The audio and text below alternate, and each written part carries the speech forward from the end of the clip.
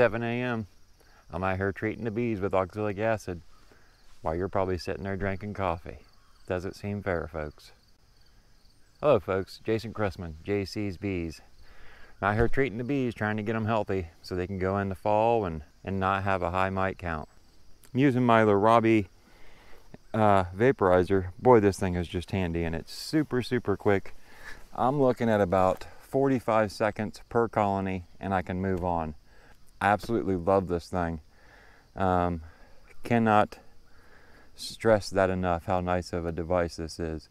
You can see how quick it's heating up there. 397.4, 0.6, 0.9, 398. So at this point the heating element has kicked off. Vaporization is pretty much done. So it's time to change the cap and move on to the next colony. Today I want to talk a little bit about hive setup going into winter for you new beekeepers. I know there's a lot of speculation out there. There's a lot of videos that say you need to do it this way. I want to give you some options, so stay tuned. So finally, the sun is up, the bees are starting to fly. It's going to be a good day for the bees. Hello folks, Jason Chrisman, JC's Bees, your Central Ohio beekeeper. In today's video, I want to give a couple demonstrations on what a hive should look like going into winter. Now we're going to use empty boxes, but I want to basically just give the setup, the mindset that you should have preparing your bees. And we need to start, well, a couple weeks ago, to be honest with you. Many beekeepers just pulled all their summer honey, and now the food stores have dropped a little bit. So it's very crucial that right now folks, you're feeding. You should be feeding your bees. And until we get our first frost, what I recommend is a 1-to-1 sugar mixture. Now once we get our first frost, I'll switch to a 2-to-1, and that'll be 2 parts sugar to 1 part water. And personally, I like to do that by weight and not by volume. You'll get a little bit better reading and the bees will appreciate that. Another thing we should be thinking of is varroa mites. It's very crucial that right now we are treating, if you already haven't in the last couple weeks. We want to drop the mite load that our bees have. That way that the next batch of brood that emerges is healthy bees, and them healthy bees are what will overwinter. Did you know that the winter bees are the bees that live the longest? Typically in the spring and summertime, bees live about 6 weeks, but the winter bees, they live 3, 4, 5 months. I know what you're thinking. Why is that? The reason for that is in the wintertime, the bees' metabolism slows down so much that they're able to live a little bit longer. So we want to make sure we have healthy bees going into winter, and the only way to do that is to be treating right now. Not in 2 weeks, not in a month, not in 6 weeks, not in December. Right now. If you wait 6 weeks or to December, you might as well just go ahead and figure you're going to have to order new bees because they're probably going to get sick and die over the winter. And that's because without dropping the mite load, your bees have viruses and infections. They're just sick. Now, how would you like to be sick and go out and clear your driveway? You probably wouldn't. You would look at the snow on your driveway and be like, well, not leaving today. Nobody's coming in here today. So think of it that way. You would want to be healthy. Go out there and clean your driveway and get her done. And that's what we need to have, that same mindset for our bees. We need to get them healthy so they can get her done. So what I have here is a 10-frame colony that I want to kind of give you a rough idea what your hive should be looking like as far as equipment and the setup going into winter. Starting at the top, you can see we've got a nice outer cover. Before I remove the outer cover, there's something very important here I want to show you. You see that entrance right here? You see how I left it revealed? That's so that the warm air has a place to escape this winter. As that the heat rises off the bees, it's going to need a place to get out. So that hole is going to be very crucial. And I know there's a lot of you saying upper ventilation is not needed. That upper ventilation is what's kept me from having to buy bees every year, because it keeps them alive. So if you've got a way that works for you without a top vent hole, hey, that's great, good for you. But this hole right here has done wonders for keeping my bees alive, and I can't see any reason to get rid of it. A lot of people argue you're letting a lot of heat escape. Bees don't need heat. Bees are able to thrive in the cold weather. They've been doing it a long time before beekeepers came along. So I have no problem allowing a little bit of heat to go out as long as there's no moisture dripping back on my bees. Okay, so let's go ahead and remove the outer cover. And the next thing you're going to notice is right here on top, I have a rock. And the only reason I have this rock here is because when the outer cover is on, without this, it blocks this off. It drops down the lid down to here. So by putting this at the front, it lifts it up above that hole, and bees are able to use it as an entrance, and moisture can escape. So we'll set the rock off to the side. Very important, you have a rock, folks. If you've got beehives and don't have rocks, you're not a beekeeper. Next, we have one of my insulated covers that I just shared in a recent video, the dimensions, if you want to make these. These work very, very well. So that is the insulated cover. I'll link that video up in the right-hand corner if you would like to learn a little bit more about these. Okay, so now we get down into the actual brood boxes. You can see I've got all 10 frames in here. They're all pushed tight together. There's no extra spaces. Well, maybe there is, Jason, you liar. Push them all tight together, folks. If there's a big gap in between these frames, what you're going to allow the bees to do is to draw either burr comb or bridge comb, as I call it. And bridge comb is where they've connected a comb from this frame over to this frame. It's rather annoying to deal with. So keep your frames tight together, and it's also going to make it easier for the bees when it's cold to move from one frame over to the next frame. So I mentioned a lot of you have just removed your surplus honey and you need to feed. What I suggest you do, go around to the back of your colony. Take one hand, put right down here, and just lift. And get used to doing that. Do it every day. You don't have to lift it very high, just an inch, and feel how much weight's there. And that's going to give you an idea of how much food they have. And keep feeding until you make an inspection and you notice most of your frames are capped or have syrup or nectar in them. Once you reach that point and your colony is good and heavy, here in Ohio I like to see a setup just like this, 2 double deeps, right around 100 pounds. So let's think about this. I just told you you need to treat for mites if you haven't. You also need to be feeding your bees. And like I said, you need to get them up to about 100 pounds if you're close to Ohio, if you're in a cold region. Some places are even more than that. So check it with your local beekeeping group, a local bee club or something, and try to get some information on what they go into winter as far as hive weight as. So the bottom box is going to be about the same setup. It's going to be 10 frames, just like you see there. Now let's say, for instance, you're feeding. So you have removed a couple frames from your box, and in your box you have one of these, a division board feeder or a frame feeder. Let's say you have this sitting up top here. Let's pretend I didn't take out 2 frames. Let's pretend that that space isn't there.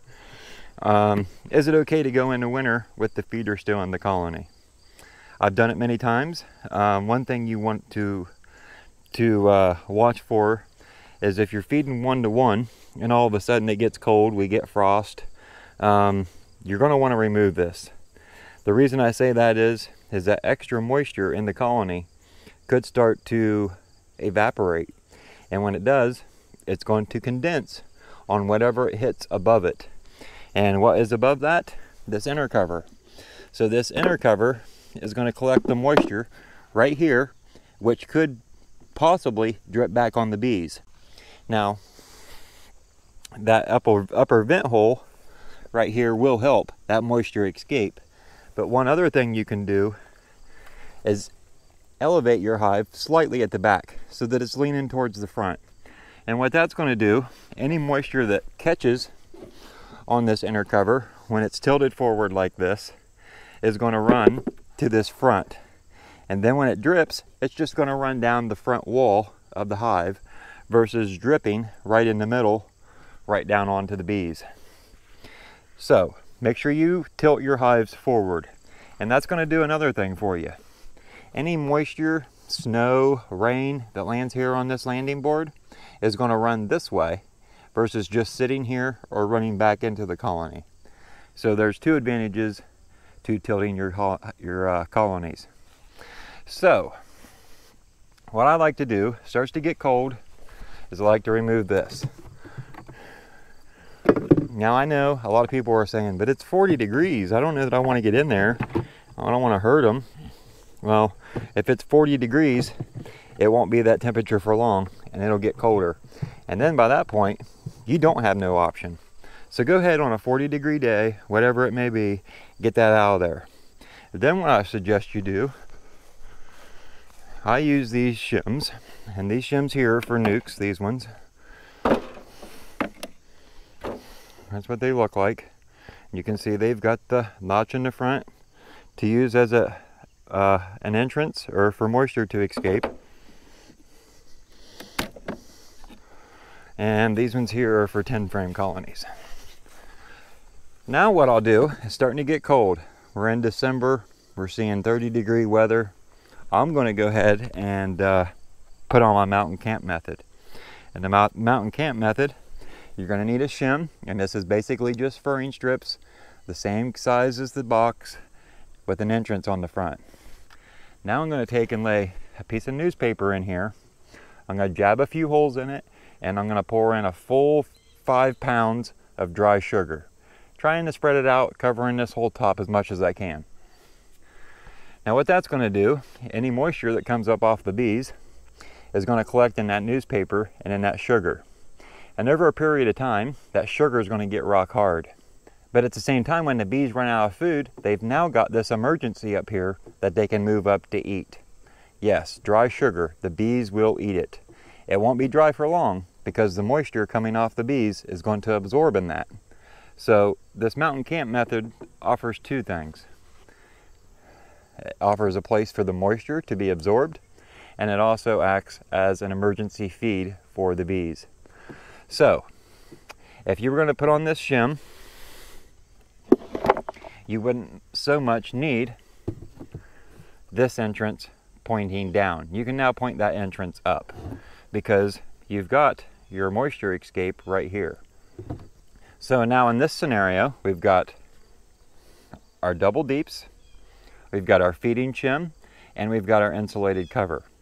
Now, if you don't have the money or the tools to make your own insulated covers, what you can do is go buy a sheet of styrofoam insulation from Lowe's. I believe it's 3/4 to an inch thick. I can't remember. I'm thinking it's 3/4 of an inch thick.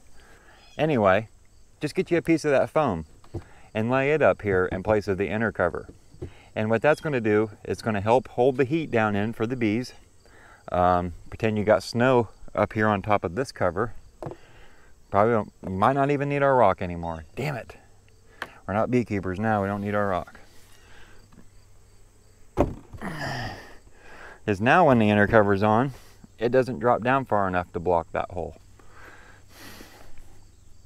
And it'll look something just like that. Now at this point, the next thing you need to be thinking of is heavy winds. Maybe a wind block, something behind your colony to keep the majority of the wind off the bees. A lot of people resort to using hay or straw, and that's fine if you do that. Just don't put it right against your hives, because what I found is hay and straw also attracts mice and other rodents that will and can destroy a beehive in a matter of days. So that brings me to mouse guards. and I don't have any right here to show you. Kind of slipped my mind. But what I will do is down here over top of this entrance, which I have reduced, I will staple over a piece of rabbit wire right over top of that hole. And the rabbit wire is 1/4 by 1/4 inch square holes. The bees have no problems going in and out. It doesn't knock the pollen off their legs. It works rather well. So I'll staple it. I'll staple it here and I'll staple it down here. What it does do is it stops mice from getting in. A mouse gets in there, even at this little entrance, you think, well, a mouse ain't gonna fit in that. Yeah, you give a mouse one day to sit here and chew at that wood, it will get in there, I promise you. And when it does, it will destroy the inside of your colony.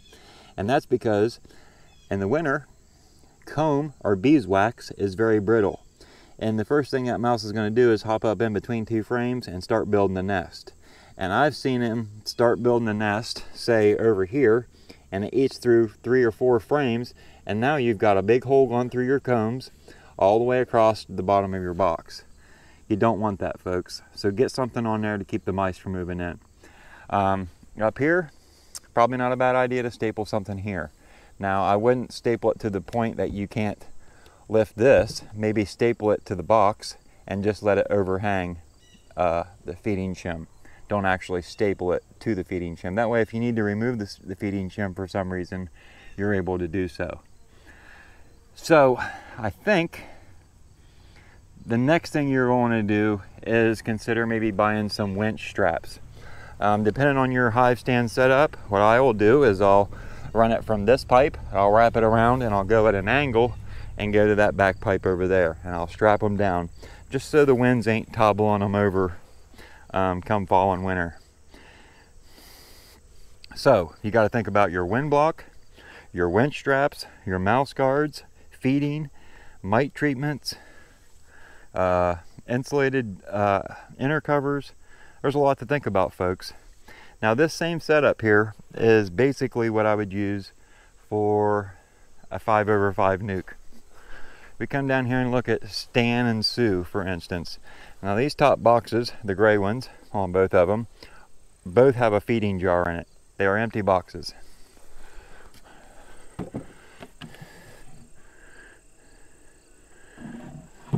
So these boxes will be coming off as I get them fed and get them up to weight. And then the top cover will move down on top of the feeding shims, which I already showed you. Ladybug, grab a feeding shim. Grab one, honey. Bring it over here. Where's the feeding shim? Ladybug, you're supposed to be helping.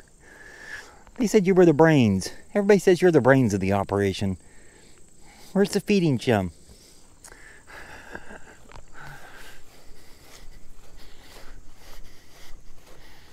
Oh, Ladybug. I got it, Ladybug. Jeez. So this gray box will come off. Below the gray box, you can see there's an inner cover. And that's basically to keep the bees from going up into the empty box. This feeding shim will go where the inner cover is. And then I'll use a piece of the foam insulation. On top of here, I don't have insulated outer or inner covers for my nukes. I will use just a sheet of the foam insulation on top of here, and then my outer cover. Down at the bottom, I've already got the entrance reduced just because I think having all the bees guard that tight entrance makes it a lot easier for them to keep small hive beetles out. So now all I have to do is staple over that entrance a piece of rabbit wire and keep feeding. As you've seen at the beginning of this video, I'm working on mite treatments right now. And since I am using oxalic acid, and there is still a little bit of brood in here, I'm treating every 4 days, and I'm going to do it for at least a month.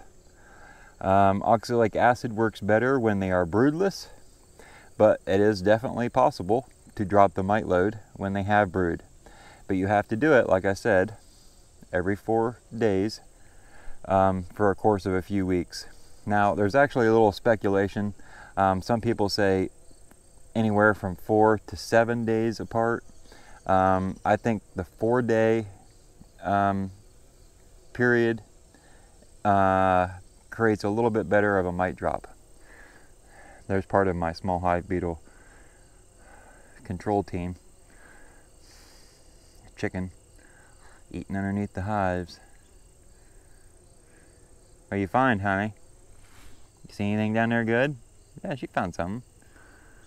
I don't know what the heck it was. She found it. So, on a nuke like this, I would like to see it weigh 50, 60 pounds going into winter. So that gives me a lot of feeding between now and then. And just the same with these nukes. You got to get in the habit, folks, of going around the back, giving it a little lifty, and see how it feels. Now, just for the heck of it, I did flip this over this morning when I did mite treatments. There's a mite.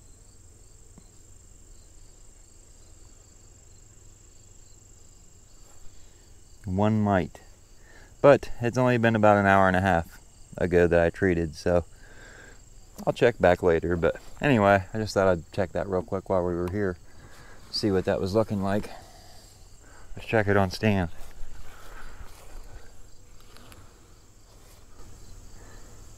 I'm not sure I flipped this one over. So there you go, folks. I hope this has been helpful. If there's anything I overlooked or maybe stepped around, feel free to ask down below and I'll do the best to answer your questions. And if I don't know the answer, surely one of my followers do. I've got some pretty knowledgeable followers that's been doing this for a long time. So feel free to leave your questions down below. If you have an alternative method and you want to share it, feel free to do that. Also, if you enjoyed this video and it was helpful, make sure you give it a thumbs up. And if you haven't subscribed, please take a second and do that, and make sure you click on that little bell so you get notified when I release new videos. Thanks for watching, and we'll see you next week, folks, on JC's Bees. Oh wait, I know what you want to know. I know, there's a lot of people been asking. Hey, how's them feral bees doing in the tree? Did they leave? Are they still there? Let's go look. So, the bees in the tree, are they still there? Matter of fact, they are. They landed on that tree limb, it was August 10th. Way over a month now, they've been there. And several storms have passed through. A couple of those storms dropped a couple decent chunks or pieces of honeycomb.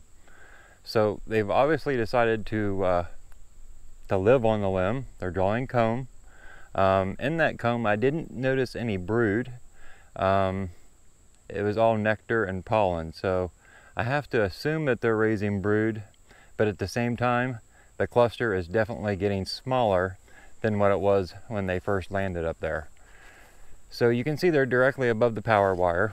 That's going to the house. That's the reason I haven't messed with them. But it's getting cooler. We've had mornings in the low 50s. The dew in the morning is extreme. I mean, when I go to the farm to move my cows, my pants are soaked up to my knees when I get home because it's like it rained. There's that much dew. So you know they're getting soaked. Sooner or later, they're going to have to make up their minds and decide, well, we need to leave here or we're just going to die right here. One of the two. Which is it going to be? So I'm waiting for them to make their move. That's where things lie now. Crazy bees. Good morning, Waybug. Good morning, honeys. Is it ready to go outside? Is your day started? Huh? Waybug, you look so sleepy. Are you sleepy, girl? Oh, Waybug, you gonna wake up? Are you waking up? Waybug, you have to open your eyes and wake up, girl. Waybug, is you in there, Waybug? Waybug, where is you? Where Waybug at? Oh, Waybug, that's going back to bed, girl. Oh, the poor baby. You ready? Let's go outside. Let's go outside.